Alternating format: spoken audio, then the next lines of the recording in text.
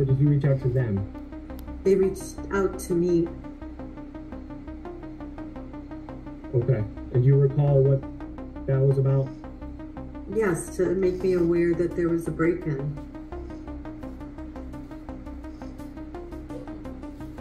Okay. Any conversations after that?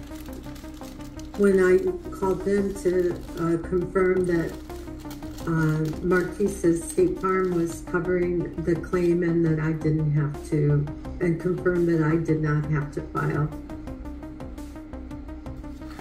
Okay. And why did you call law enforcement about the insurance matter? Because they had asked me in the initial conversation, they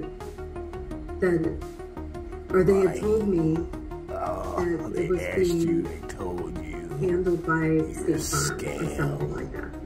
I don't know, so I wanted to confirm that that was what was happening. I didn't know who else to call. You didn't know who else to call. They were there. Called the police. You're a scam. Have you ever had any conversations with Mike Wells? Oh yeah, here he is. Not that I know of. Not that she knows of. Mike Wells. Have you ever had any conversations with any of Marquise's previous landlords? No. But you talked to Mike Wells. You know, you don't recall.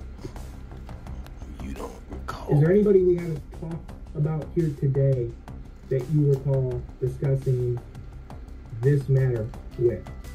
No.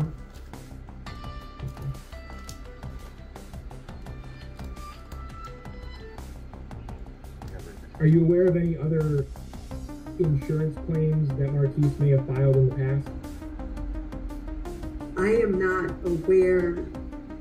I've heard, but I'm not aware. You've heard. What have you heard?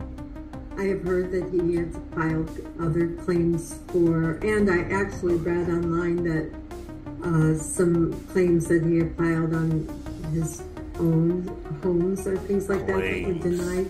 One claim. Where'd you read that online? I don't know, just Google Marquise Google it, it's Gumbo, and I found a lot of stuff. So. Lying. Okay, well, specifically into these insurance claims, tell me about how you happened upon that information. I'm not sure.